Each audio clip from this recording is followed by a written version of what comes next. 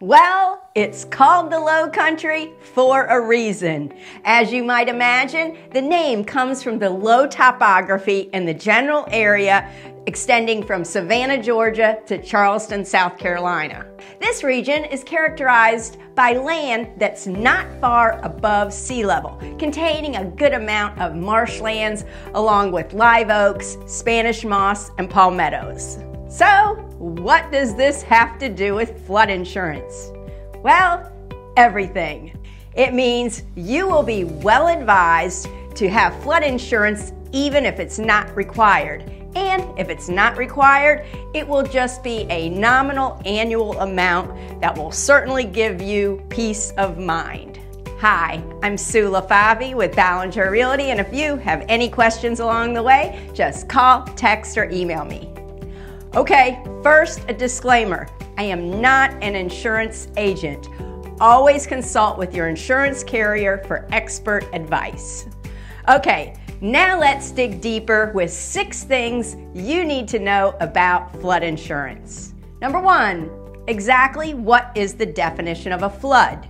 A flood is defined by the Federal Emergency Management Agency, known as FEMA, as any excess of water on land that is normally dry, affecting 2 or more acres or 2 or more properties. This can be caused by heavy rains, overflowing rivers, or even damage caused by sewer backups if it's directly related to flooding. It's not burst pipes or your dishwasher or washing machine overflowing.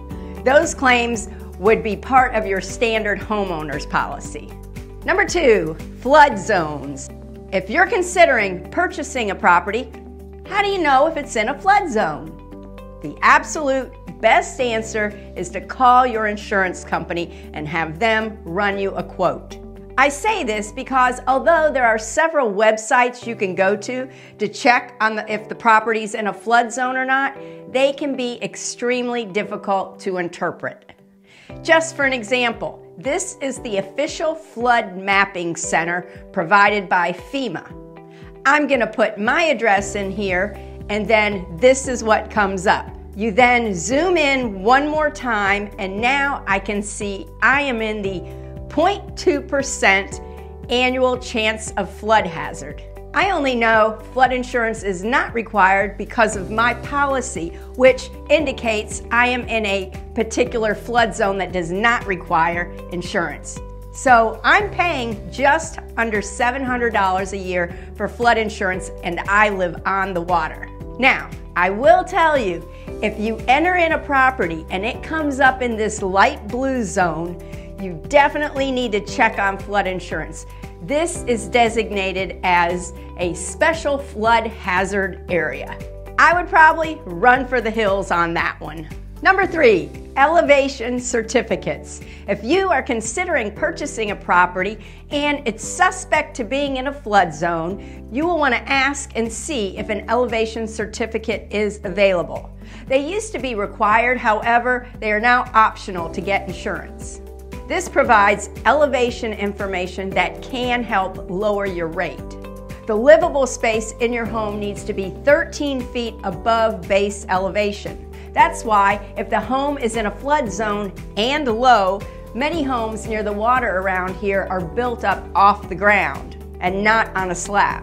Or if they are on a slab, there's no living space on the ground floor. Here's what my elevation certificate looks like. I know it's hard to read, but I am just above the 13 feet base elevation, but my garage, not my living space, is under my house. So this definitely helps with my policy. And if you find an elevation certificate is not available for a property you're interested in, you can always get a flood policy in place and then contract with a land surveying company to get an elevation certificate done. Having one could potentially save you a little bit of money on your flood policy. Number 4, flood insurance coverage.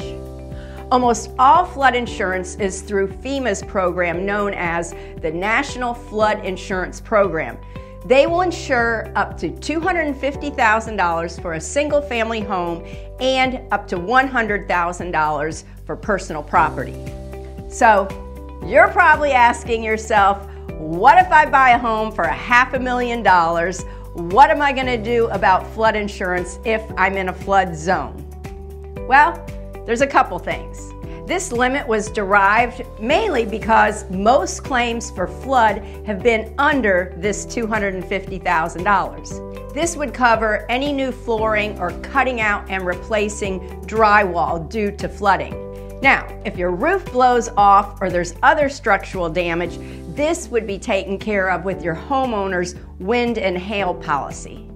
But if you still feel like the $250,000 limit is not enough, you have an option to get what's called an excess policy with a private insurance provider, which I'm going to talk about in just a few minutes. Number 5, insurance carrier ratings. This, I can't emphasize enough, is extremely important to hear about. Insurance companies are either rated AM Best or Demotech. An AM Best rating is recognized worldwide as the benchmark for assessing and comparing insurers' financial strength. Demotech joined the rankings arena in 1985 and is considered by many a substandard rating as compared to AM Best, primarily because they have not stood the test of time. Several of these companies did go out of business in Florida after the last big hurricane, but just a side note, they were able to pay out their claims using the state's insurance up to $300,000 of coverage. And more than likely, a Demotech quote will be less than one from an AM Best rated carrier. As I mentioned earlier, with an excess policy from a private flood insurance company, you can insure over the $250,000 limit of FEMA. However, the major disadvantage of using a private flood insurance company is the risk of dealing with the longer claims processing or having your claim denied due to circumstances completely beyond your control, such as the company not having enough funds to deal with the disaster because they are not federally funded. Now, that's not to say an excess policy is not a good option, just something to be aware of. And also, just to let you know, there are approximately 80 private insurance companies that offer flood insurance. And the rates are set nationally and do not differ from company to company or agent to agent. These rates are based on many factors, including the age and type of construction of your home, along with your building's level of flood risk. And number 6, the flood insurance wait policy. Through FEMA, there is a 30-day waiting period before a policy takes effect. So you can't wait until a hurricane is approaching to get insured. Now, there is an exception. If you are purchasing a home that requires flood insurance and are carrying a mortgage, there is no time limit. The policy is active at closing. Now, if you're purchasing the property with cash, there still is that 30-day wait period. So you would want to activate your flood policy right when you go under contract on that property. Again, I am not an insurance agent. I am just sharing knowledge that I have learned as a real estate agent working with various insurance companies, along with my own experience with flood insurance. I think the main takeaways I want you to get from this video is get flood insurance even if it's not required in the Low Country, and get a quote from an insurance agent who is with a company that has an AM Best rating. Again, if you have any questions, please reach out to me anytime. Thanks.